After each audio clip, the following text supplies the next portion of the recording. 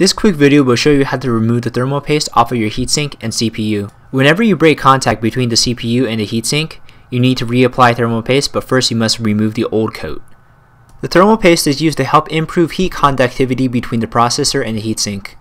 When you buy a new processor or an aftermarket CPU cooler, the heatsink should have some thermal paste already applied to it, but every once in a while you will have to apply some thermal paste to the processor yourself for upgrade purposes or just for general maintenance. You need some isopropyl alcohol and some Q-tips.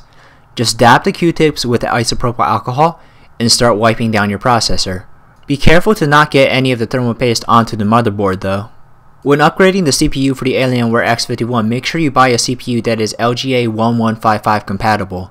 After running over your CPU surface with an alcohol covered Q-tip, run it over with a dry Q-tip to wipe up any remaining thermal paste residue. The same process goes for the CPU heatsink.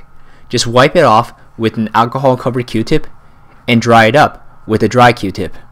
Back to talking about Alienware X51 processors, I don't recommend buying an unlocked processor with a goal to overclock because you're very limited in your CPU cooling. I think the cooler that comes with this Alienware X51 is the only option you have. The cooler uses an LGA 1155 socket, but I don't know if any aftermarket coolers can fit without any modifications. But that's pretty much it for this video, pretty self-explanatory.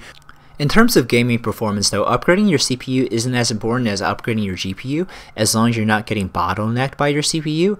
Intel's Haswell chipset is coming in June of 2013, but that's going to have very minimal effect on gaming. It'll be interesting to see whether Alienware releases an updated version of the X51 that can use the Haswell and the later coming Broadwell chipset.